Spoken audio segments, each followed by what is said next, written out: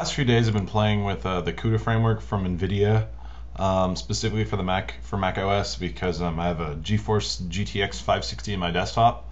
So I just kind of wanted to show you what I've been a couple things I've been doing. So one of my key interests in Cuda was to use it for image processing. So I wrote a simple demo that does a box blur and then a sobel filter on an image to generate a smooth edged image. So to start off with, that just defines a couple of functions like box filter, sobel filter, and then these two functions are used because the I've merged OpenCV and I'm using OpenCV to do image displaying and in the camera capture, and Cuda do the processing instead of OpenCV's built-in functions. So since we need memory space, the fastest memory space so far that I've come across, there might be faster, for reading and writing is host mapped memory. So you allocate it, and the device can access or the GPU device can access the memory as well as the CPU without having to reallocate anything. So all the images that I use, except for the one directly from the camera, I use create image buffer to create a shared buffer between the GPU and the CPU.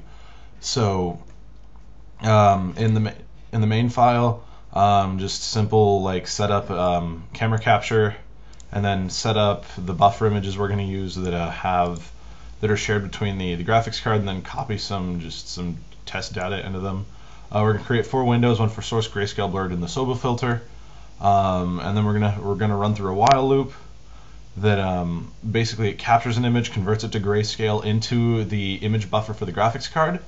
Then we just have this. Let me just separate these out so it's a little bit easier to see the difference. But basically, print out the system time in microseconds. Afterwards, box filter the image which just is a 3x3 summation average to generate a simple filter. I haven't written a Gaussian one yet. Then we run the sobel filter on it, starting yet another image. We reprint the time so we know how much time it took for the filtering to execute, and we show all the images.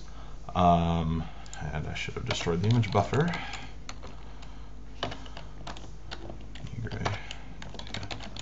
Okay. Then let's look at the Cuda code.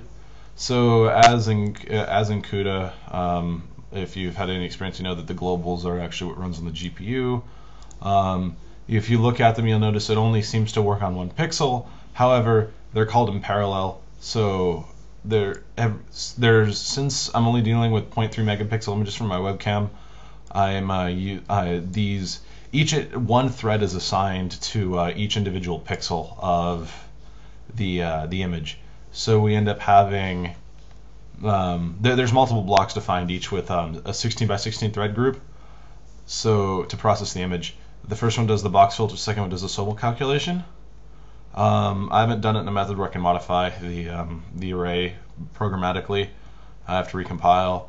Then these two functions, they're named the same as the top ones, just without the kernel part and without the global, because this is what the C code will actually call to get it to start. You'll notice that for the box filter, just basically starts the pointers, gets the device address, sets up and calls the kernel. These two functions are pretty much the same except defining box size. In the box filter, you don't define size at all in the sobel filter. Then at the end after calling the kernel, it calls thread synchronize to make sure the entire image is done processing before it continues. And then on create image buffer is where it allocates host memory, and then and then destroy image buffer is free the host. So I will. So here's compiling the program. I wrote a make file to handle the compilation. It has to compile the 2 bits independently. You'll notice that the first line is it compiles the GCC, uses LVMG++ because we're on a Mac to compile the main file. It uses NVCC to compile with the M64 option passed, so it'll actually it'll put out a 64-bit host code, the Cuda file, and then we do a final linking, pulling in all of our libraries that we need into the final executable. So G. Okay, so might as well show you it running. And the sun's kind of bright out here today, so you notice kind of some glare. Let me spread these. Oops. Yeah, spread these windows out. Sorry for the lag. It's just because of the screen recording.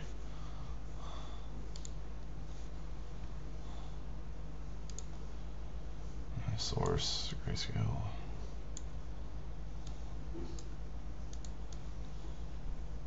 Okay, so here you can see the stages of the processing pipe, the processing that it does.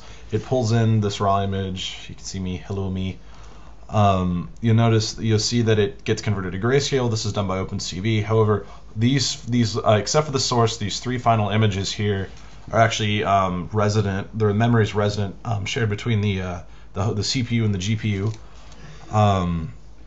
Let's see. Yeah. So you get the source image converted to grayscale. It's done a filter to try to remove some of the background noise. You can notice that a little bit more blurry, which is the goal. There's not much performance loss actually by increasing the filter. Usually about for every increment of 2 per dimension, because it should be a square, but every increment of 2. So if you add an extra 2 by 2, like extra 2 columns, extra 2 rows per time, it's about an extra like 0.5 milliseconds per frame processing. So not much performance loss. I mean, unless you're doing thousands upon thousands of frames in a short amount of time. But since this needs to be real time, it's okay. And then the final stage is running the sobel filter. The black splotches are actually the glare from the sun coming through my window, as you can see.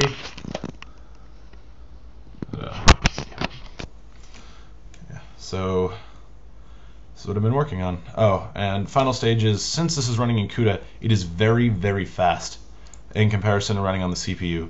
So here's just the timing scrolling out, but notice that the short jumps are roughly about a little bit more than 30 milliseconds.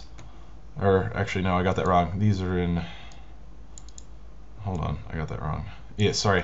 That's actually between the next frame. So you'll notice that the difference is it takes about 4,000 milliseconds to run all the filtering. So after the time where the image is converted to grayscale to the time in which both the blur and the sobel filter are done, all occupies a space of about 4 milliseconds. That's just over 250 frames per second, which is fantastic. So lots more room to do more processing to stay within a 30 frames per second real-time margin. You'll notice it's still pretty fast. So these two are between processing, and then these two were at the end of one frame and the beginning of the next frame processing. The end of one frame of processing and the start of the next. So I've been working on. I'm going to post the code and the make file to the link section. So please enjoy.